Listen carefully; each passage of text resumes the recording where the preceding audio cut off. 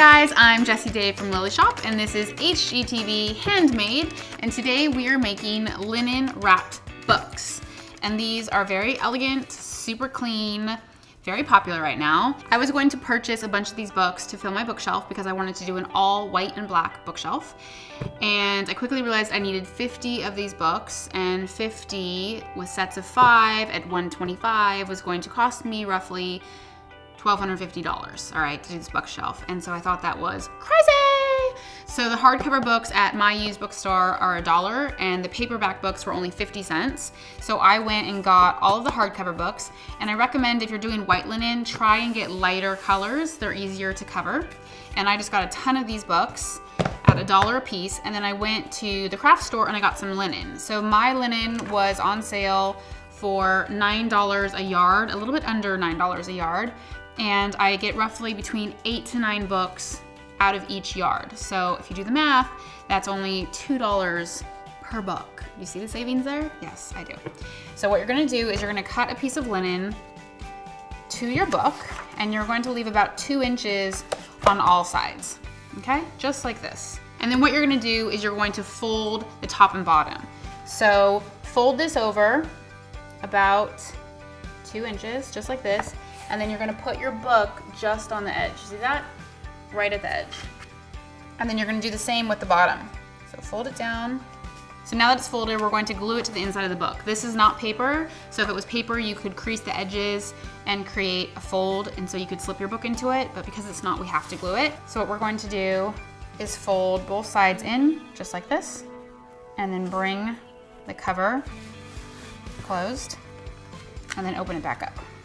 I'm just gonna use my scissors to hold down the page, and I'm going to take a little bit of hot glue and put it right here on the corner of this side, and right here on the corner of this side, just where the fold is. I'm going to fold over my linen, just like that, and just like that. And then once it's down, I'm gonna put a little bit in the center. And be careful, linen is thin and the hot glue is hot, so when you press it down with your hands, don't burn yourself. And then I'm going to fold it closed, just like that. And then I'm going to do the same thing to the back. So dab a little bit of hot glue on the inside, on this side, just to close it. And then wrap it around. Pull it tight. Hold it with your fingers. And then dab the glue. Dab it on one end, all the way down the middle. Pull it tight, close it up. Completely covered, and we're just gonna continue on the rest of the books until we get a set of them.